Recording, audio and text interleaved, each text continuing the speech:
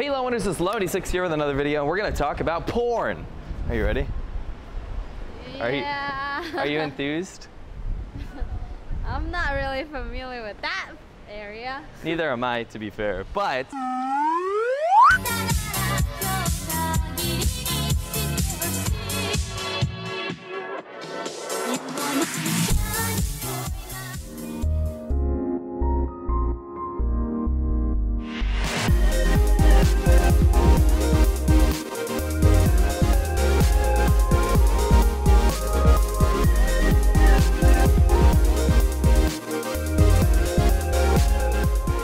get into this topic because I think it's really interesting, because China's got such a different attitude towards pornography. And actually what kind of sparked this idea was because I've always covered like what China bans, and you have to admit, Vivi, recently China's been banning stuff left and right. Like compared to when I first moved to China. You've always been there. I almost said when you first moved to China. Compared to when I first moved to China, more and more things have been blocked, more and more things have been censored, more and more things have been, you know, kind of forbidden to talk about. Hey, look, it's that meme dog. He's pretty cute. You know, and all that kind of stuff has been changing quite a bit. So the attitude towards pornography has never really changed. It's always been illegal, particularly since 1997. When the Chinese government kind of banned any lewd acts. And that was kind of like covering anything even in writing and film and pictures on the internet, anything like that. So it's actually super heavily punished, but not so much to consume. So I was gonna ask you this. Do Chinese guys look at porn? Oh, of course. Okay, you say of course, but how do they get it if it's illegal? They have some like special website can get in there and then download it. Right, so from what I've heard from my Chinese friends is that one website will go up, another will go down, right? They pop up, they make different URLs all the time. They'll maybe throw a number in one of them or change the .biz they to... even have some called BBS. Forums. Like those forums, and they just like, you need to go to the password, and then if you're the member of it, and then like they will upload or maybe send it to your thing and blah blah. Right, so that's like it's like a subscription service, and people share. It's like the old school internet basically. And I think anything goes on those forums because it's already illegal. So I'm assuming you can find some pretty weird stuff. But wouldn't you say Chinese guys prefer Japanese porn? I don't know.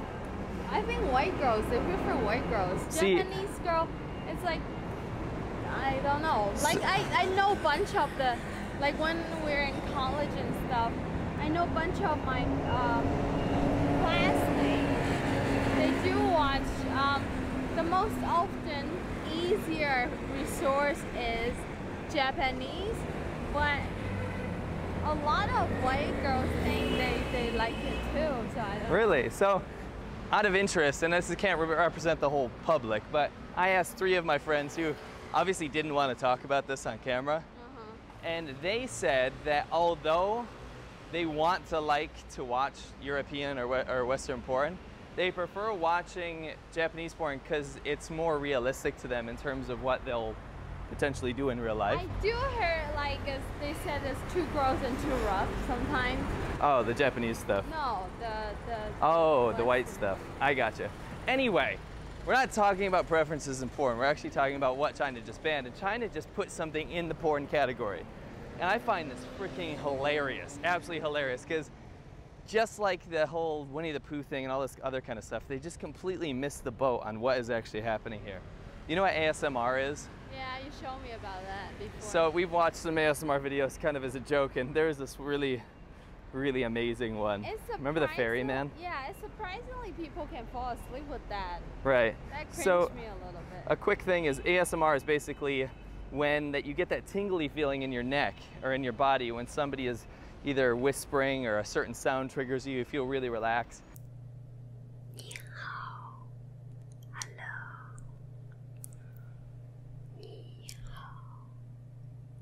And it puts you into almost like a dream-like state, really relaxed state. And people watch these videos and find channels that kind of put them in that state so they can go to sleep, right?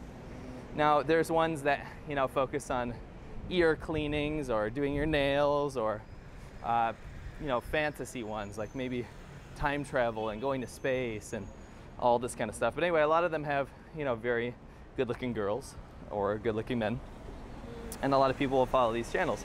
Now, for a while, these channels have been incredibly popular. I'd say they're kind of dying down in terms of popularity. You saw ASMR channels popping up everywhere. And they buy a high-quality microphone, turn up the sensitivity, go to a quiet room, and just whisper in their ears about things like that. Did you just get ASMR'd? No, it's itchy. Well, you better not get ASMR because that's illegal.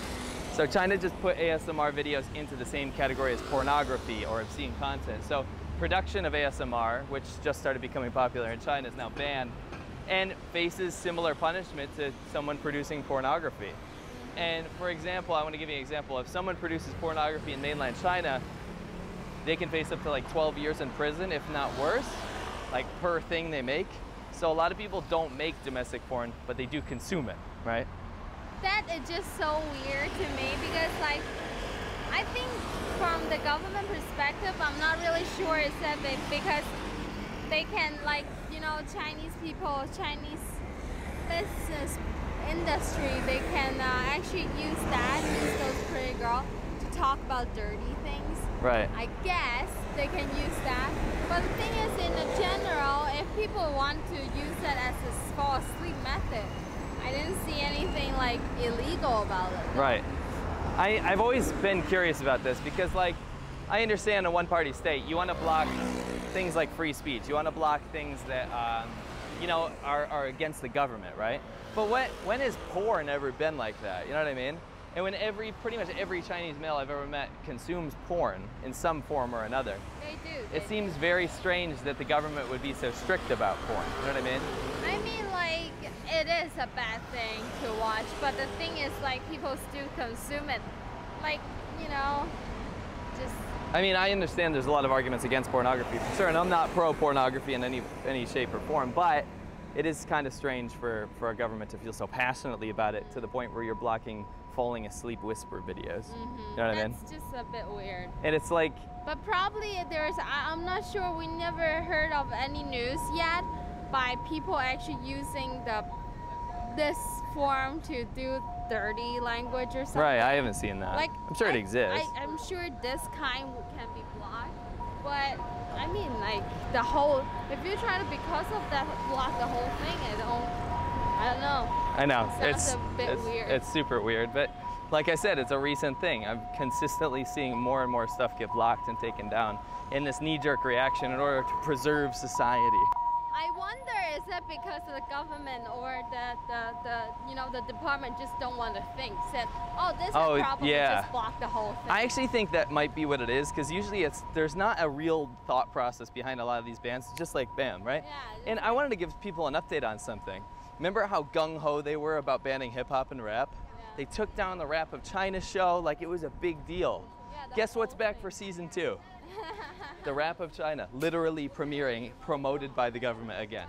Yeah. And it's just this weird kind of, maybe they're like, wait a minute. And then a bunch of people are saying like, Simo, you're a liar, they wasn't banned. Right, that's how it works, and it was severely banned and severely punished. They ban it, it doesn't work, and then they show up again. What can we do? We didn't do a false news. You know what's funny is that they targeted MC Hot Dog, who's from Taiwan, to be the bad influence of this hip-hop spread, right?